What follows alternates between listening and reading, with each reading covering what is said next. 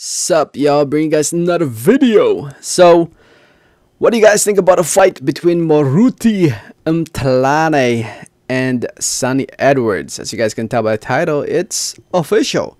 Before I get more into the video, I just want to say thank you. Thank you so much for watching. Please subscribe for more boxing and please hit that like button. It helps out the video, it helps out the channel.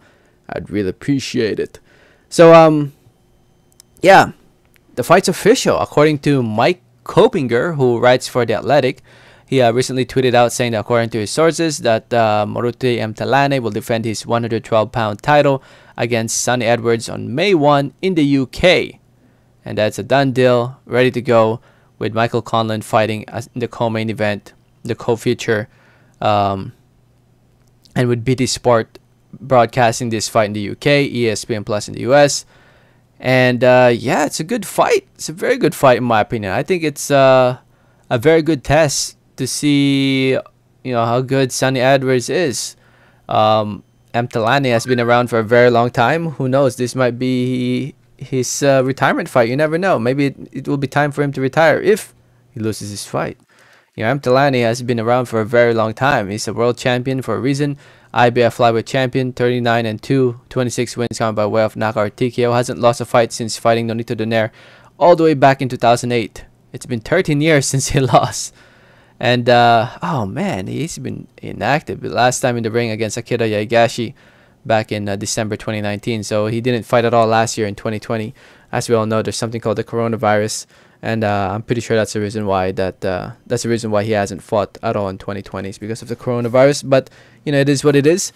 At the age of 38 years old, still going at it, still strong, one of the best fighters out of Africa, South Africa, I should say. And now here he is defending his title, his IBF flyweight title, against a much younger fighter in Sunny Edwards, 25 years old, from the UK. 15-0, 4 wins coming by way of knockout TKO. Former international. What belt is that? International IBF international. That's weird. He hasn't really fought anyone big yet. This will be his first major fight, and he's been fighting at 115 pounds.